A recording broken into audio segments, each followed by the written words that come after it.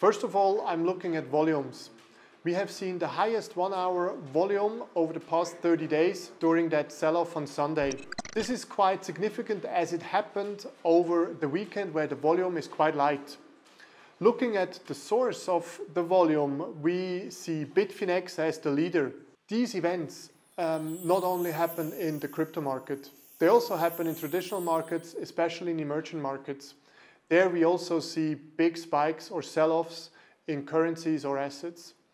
This can happen when a big trading account is putting a position on and then either getting liquidated, then it gets ugly, or is trying to get out of the position in profits, but the market can't handle the volume and it still tanks or spikes like we see in cryptos.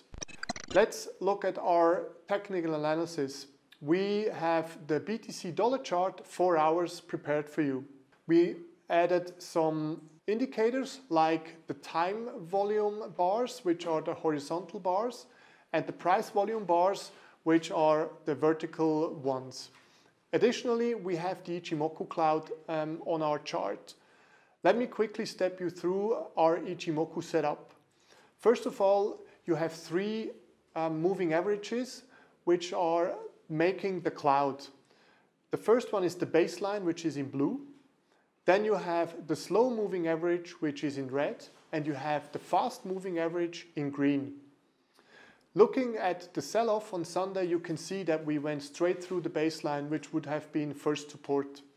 But we stopped at the 3,750, 3,800 level, which comes in right at the upper end of the Ichimoku cloud. Additionally, it comes with quite high volume on the price volume bars.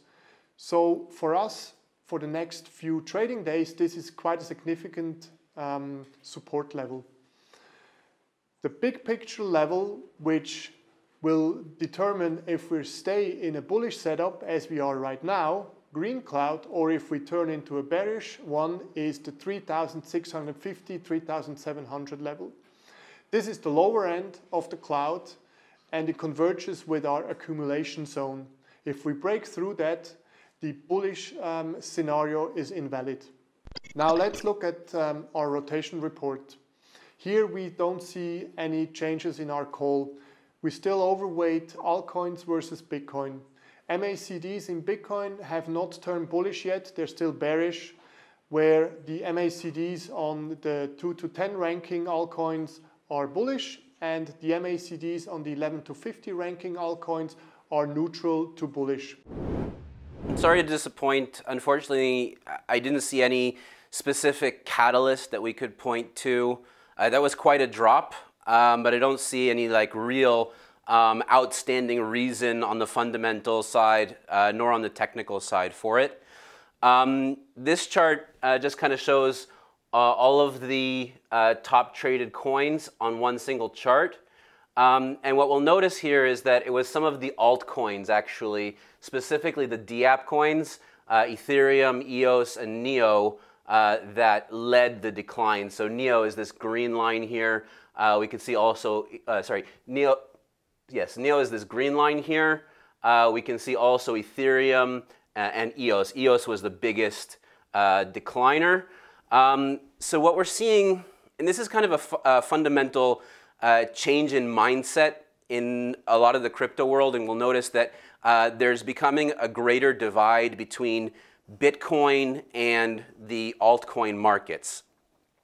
So in this case, we can see that the altcoins were the ones that actually dragged Bitcoin down. So if we put the moves into context a little bit, so actually here we can see the, the declines of November, the bottoming out in December. January was kind of, this downward staircase. And we can see from the start of February, we got that surge on February 8th, and then another one last weekend. And then on Saturday, we had a spike up above 4,000. So the declines that we had on Sunday, actually most of that decline was just reversing Saturday's gains. So we can see this kind of upward staircase. And the fact that we're holding now at around 3,800 is an incredibly positive sign from technical viewpoint. Cautiously optimistic. I mean, People want to be bullish in this market. They recognize that we are, 80%, 90% from the all-time highs. A lot of clients are starting to nibble at these, especially the bigger clients are starting to nibble at these prices and starting to accumulate in their accounts. But obviously, because crypto is high risk, people want to do that with a very small percentage of their overall equity. What we can say is that we're right now at the tail end of a bear market. It is possible that the market can continue downward from here, but I believe that it's more likely that we've already found the bottom at around 3,000. We do see that trend of institutional players entering the market. We do see that trend, especially with some of the futures contracts. This episode is sponsored by Trade Santa. Trade Santa is a cloud-based trading bot. Set it up in less than 2 minutes, trade multiple pairs, choose between long and short strategies, use tech analysis indicators, and see your results in real time. Trade Santa works 24/7 to get you the profit you set.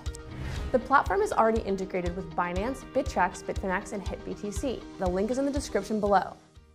Cointelegraph. Like, subscribe, and hodl.